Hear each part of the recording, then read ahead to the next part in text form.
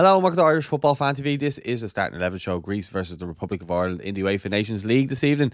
I'm going to start with Caoimhín Kelleher in goal. Look, it's always been between him and Bazunu in goal. So I think Kelleher's been outstanding since he's came in, and he's been doing the business for Ireland and for Liverpool, so you can't look past him. My back four, I'm going to go with the back four that he's gone with against Finland. So I'm going to go Darragh O'Shea right back.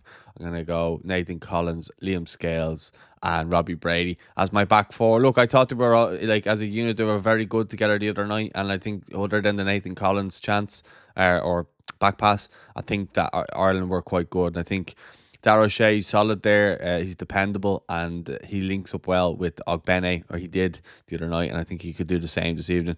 On the left hand side, Robbie Brady linked up well with Sammy Smollett. They're both technically very, very good as well. So that's the way I would like to see us line up at the back, and two solid centre halves then.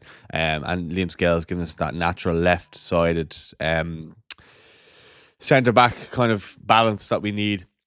So I think it's solid, and I just can't look past it. That's what I would go with. Midfield again, I would go with Josh Cullen in there as the kind of main midfielder, and then just kind of having Jason Knight in there as well. He went with Finn Azaz the other night. I don't see why he wouldn't go with him again. I thought he had a good game, so that would kind of be my